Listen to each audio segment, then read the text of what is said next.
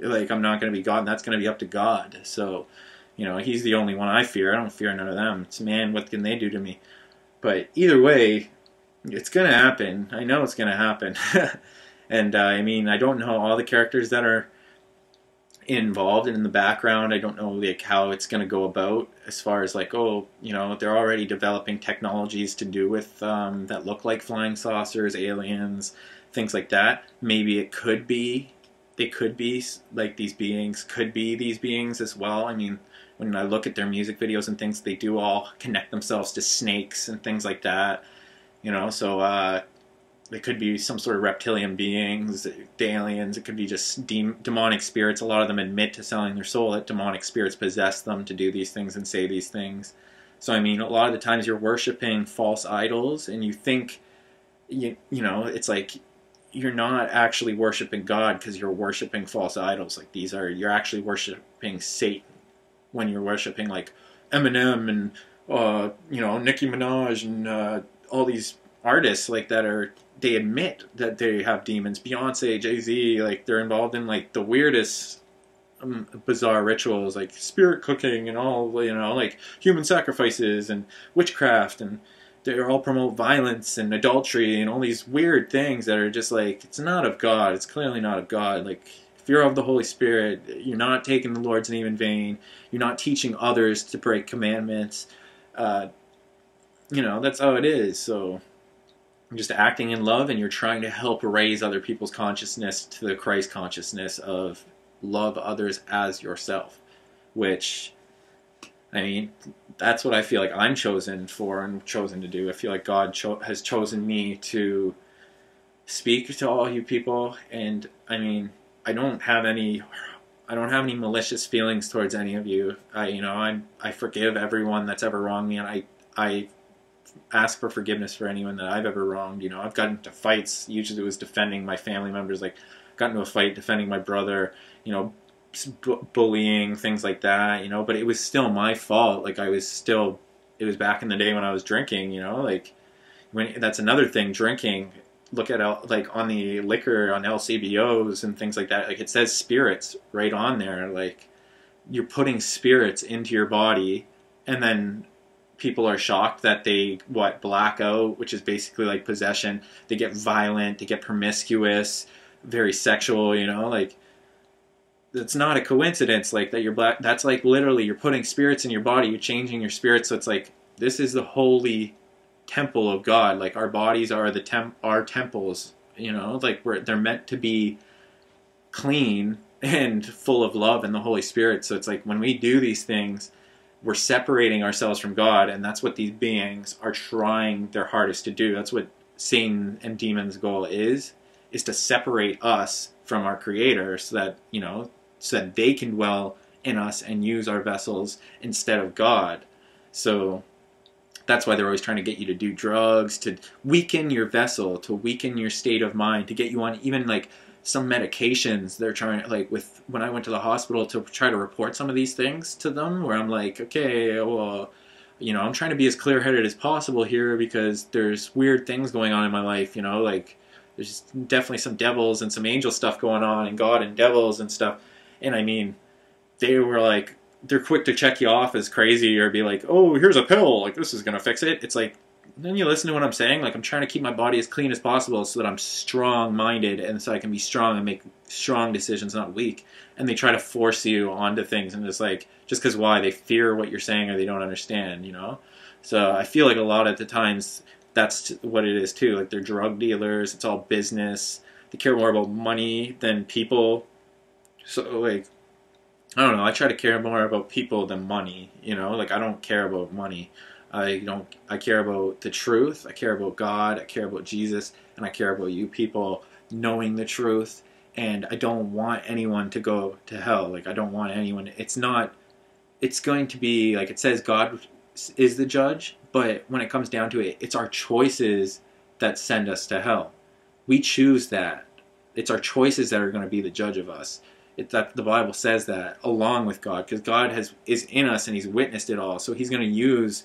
It's going to be our own choices that basically convict us, and a lot of us are going to there's only two places you can go once your spirit's released from your vessel. It's going to be the place of love and God, and which means you have to have a personal relationship with God and Christ and Jesus to be accepted into their home, or else you're going to go to the other place, which is hell, you know, and which is all full of hurt. So those are your choices. You can choose to hurt, or you can choose to love. And I choose to love. I do my best not to hurt, and I repent when I do. You know, like, but yeah, anyway, that's, try to squeeze as much testimony in as possible. Anyone, you know, I wish I could talk to everyone about, you know, answer all your questions and things, you know, but I'm only one person.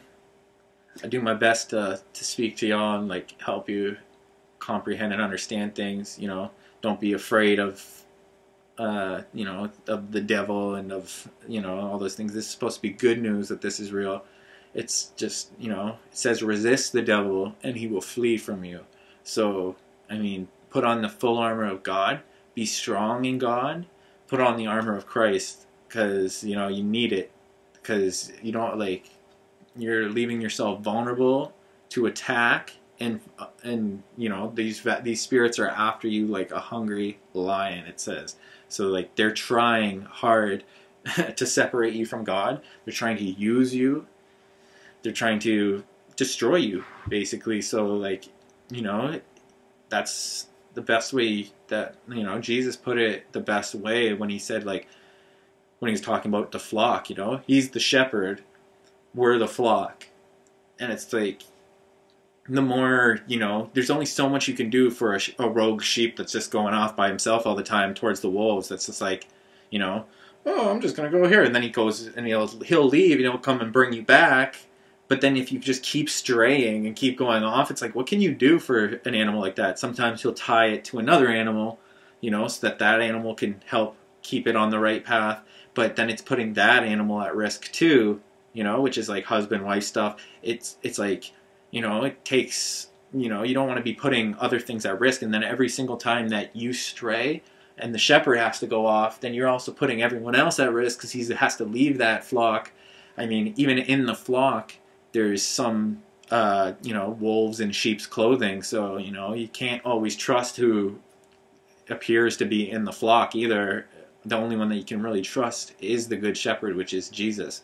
So Jesus' words, like, don't take my words for it. Study Jesus as much as you can, you know, because he knows what he's talking about. I wouldn't know anything if it weren't for Jesus, so, and for God, his Father. So, yeah, that's what I recommend is, you know, armor up, be ready, get ready, and don't be afraid. You know, the worldly things are passing away. This is perishing stuff.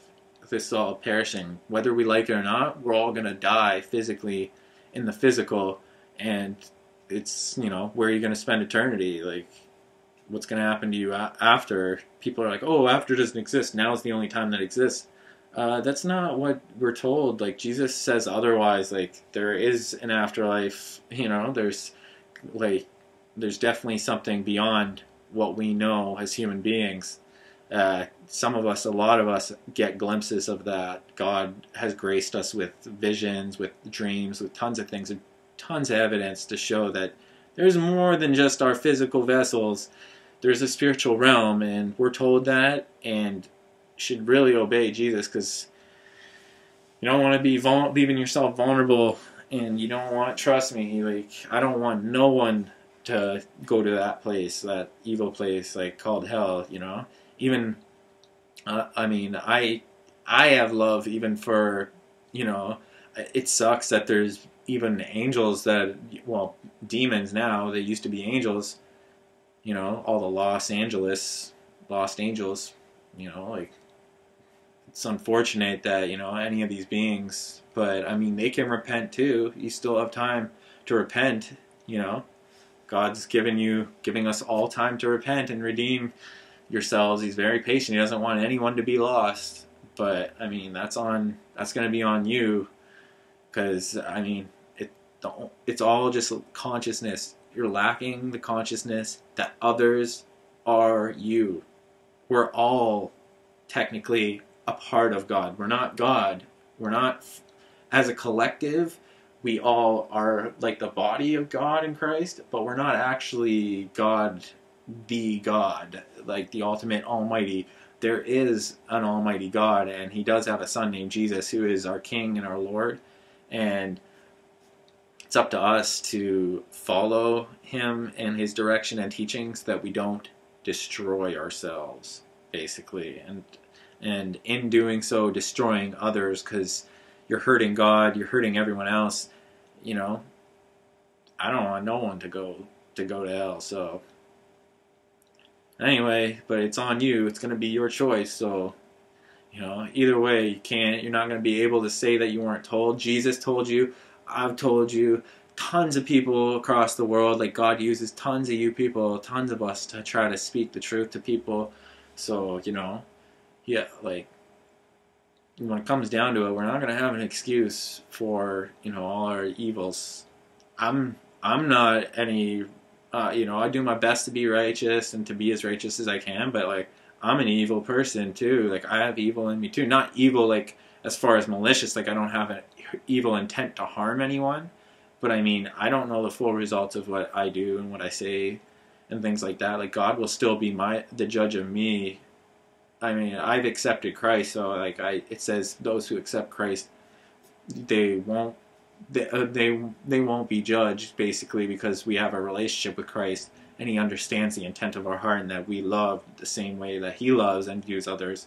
So, but I mean, it's still going to be up to him. Like, I'm fully aware that it's like I have evils in me, that the temptations to do evil things, to be selfish, to be pleasure-seeking as opposed to being God-seeking, things like that. So I do my best to prove myself through my choices, in the same way that, you know, my deeds will testify for me, the same way that Jesus' deeds and your deeds testify. That's what it comes down to, is we choose who we are and who we want to be with. And for me, I want to be with God, you know. I know I am with God. I know God is with me, and I do my best to try to not be separate and to continue on that path. So, either way, keep seeking. If you're struggling, keep hanging in there. You know, do your best. Know that God loves you. Know that I love you. There are lots of beings out there rooting for you that love you, but I mean, there's only so much that we can do for others, to the point where they have to do it themselves. You have to make good choices for yourselves. There's nothing that people can do. We can't make choices for you, you know. Like, I can't stop you from smoking your brains out, from drinking your brains out, from, you know, from sinning all day, from hurting each other, from lacking conscience. I can't teach you anything. You have to we can only teach ourselves, you know. Like, even it says all people will be taught by God, but God knows, like, it's still up to us to accept that teaching and teach it to ourselves and accept it as truth. So really, we are the teachers that need to teach ourselves. And a lot of times we're trying to teach other people. Like, it may seem like I'm trying to teach you right now.